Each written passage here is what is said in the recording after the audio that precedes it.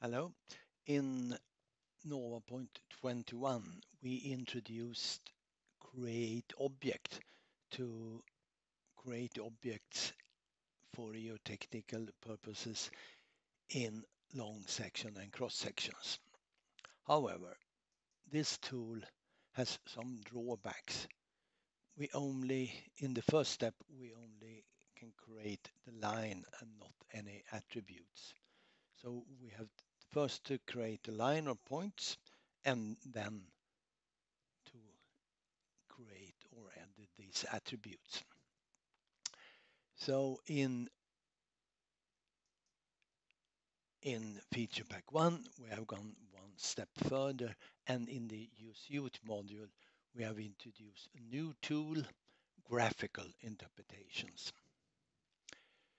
And I already had one of this task for Graphical Interpretation 1, so I said edit that one.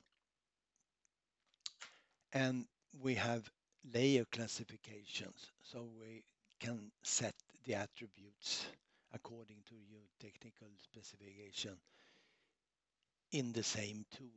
So I select filling and I select the rating. I'm not that sure.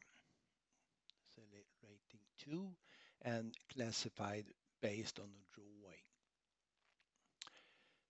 So then I click a point, and furthermore, what we did not have in the create object, we could not attach our interpretation to the borehole. So if I now in this new tool hold down shift, I enable snap, so I can snap to the borehole.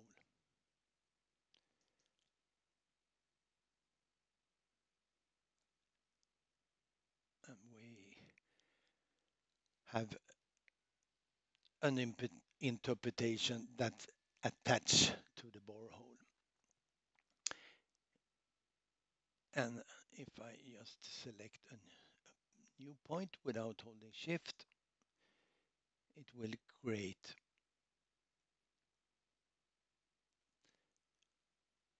a new object GI2, which is not attached to the borehole.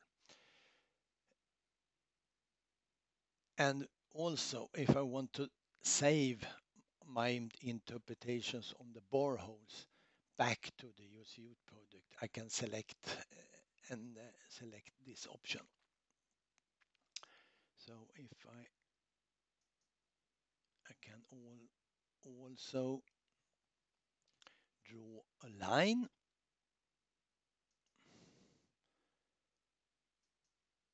for the filling.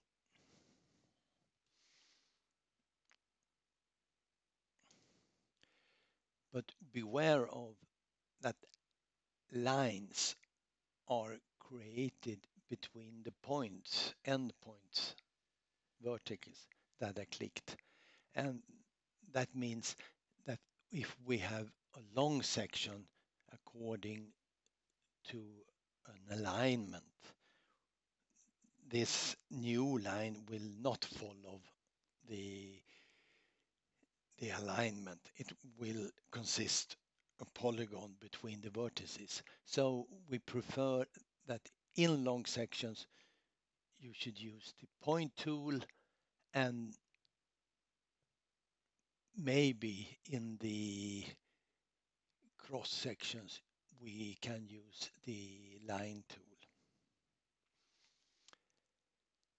Okay, I think that's all for our new tool. It's up to you as a customer to try and test it.